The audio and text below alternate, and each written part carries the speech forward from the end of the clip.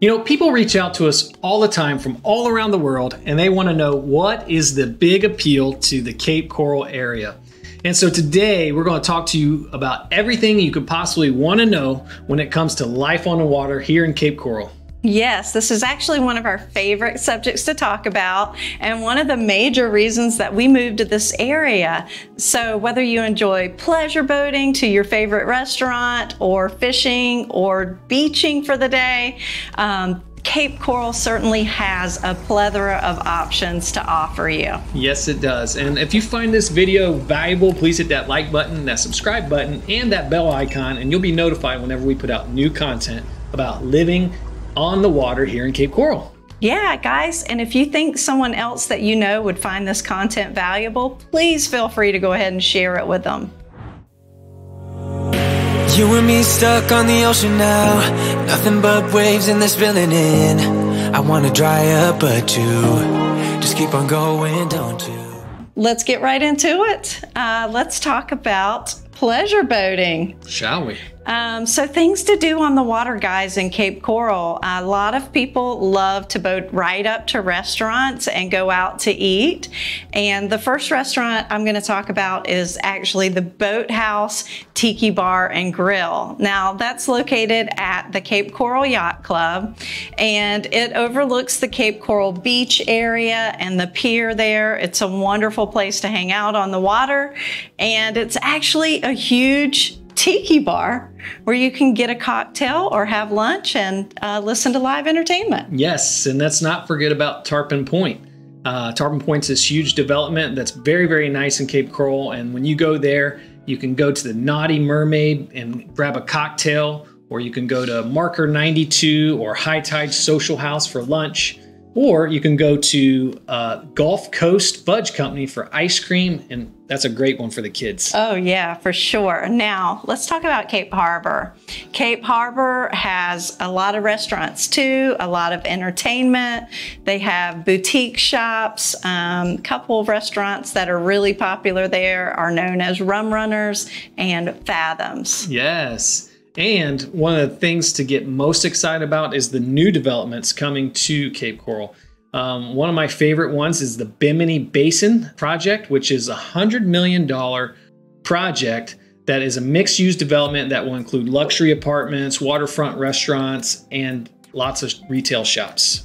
Okay, so you can boat right up to those? Yeah, and you were talking about the Seven Islands development. Oh yeah, the Seven Islands is going to be huge, guys. That's definitely one to look out for. It's going to take a little bit longer to develop that one, but it is just going to be amazing, and it's going to bring some much needed fun to the northwest part of Cape Coral. Exactly, and so if you want to know all there is to know about the new developments coming into Cape Coral, watch our top 3 developments video, where we dive into those and when you can expect those to open and things like that. Yeah, so let's talk about some things that you can do by boat that's just a little bit outside of Cape Coral, but you can take your boat from Cape Coral to these places. Absolutely. The first one is going to be downtown Fort Myers. Again, pleasure boating. There's tons of restaurants, boutique shops, lots of entertainment, live entertainment, art galleries, and events that go on there. Yes, and one of my favorite things is Fort Myers Beach.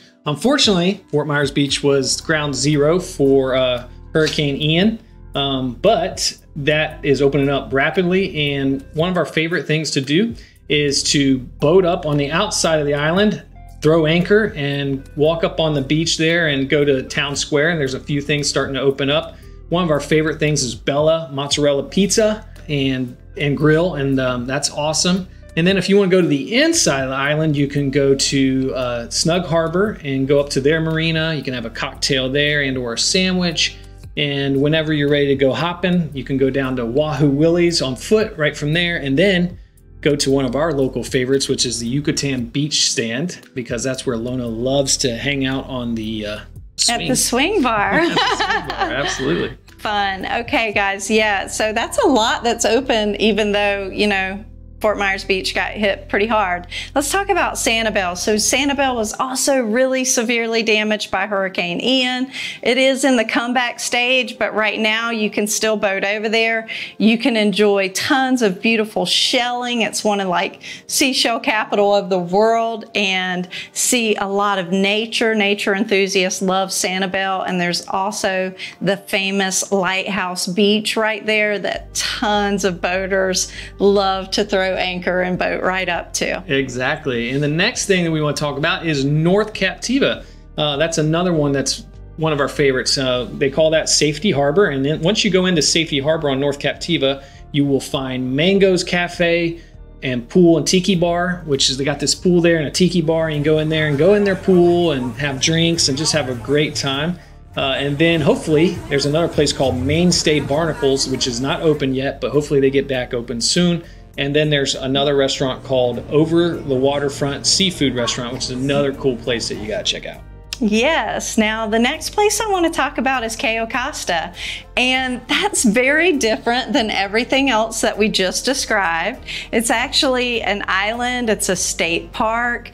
This is one of our favorite places to go, but for different reasons. This one doesn't have a restaurant or entertainment, live entertainment or anything like that.